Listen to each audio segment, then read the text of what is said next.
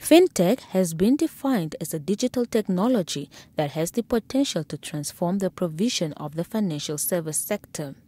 Our experience over the last few months since the occurrence of COVID-19 is that it is no more business as usual. During the hard lockdowns, we have seen how technology has aided many households not only to access financial services, but that has enabled provision of goods and services in other sectors of the economy.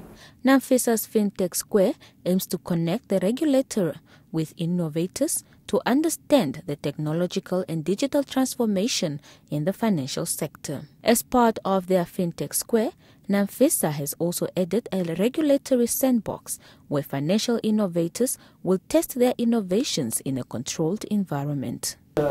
Within this sandbox would not be, it's not an open-ended where they are exposed to many customers. It will be limited customers, and these that will be exposed to very few, because we want to see how is it working, and what are the risks. Through the square, we will be able to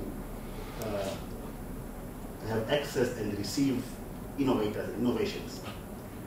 And the selected ones will then be moved into the sandbox. The whole idea of the sandbox is presently the regulatory instruments we have may not necessarily speak to innovations, fintechs, and all this.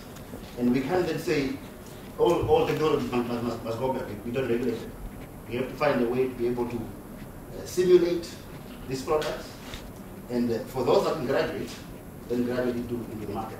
NAMFISA has so far received 29 applications from innovators from across the country, from banking, non-banking, and other sectors of the economy for the FinTech Square. Juliana Fuka, NBC News, Windhoek.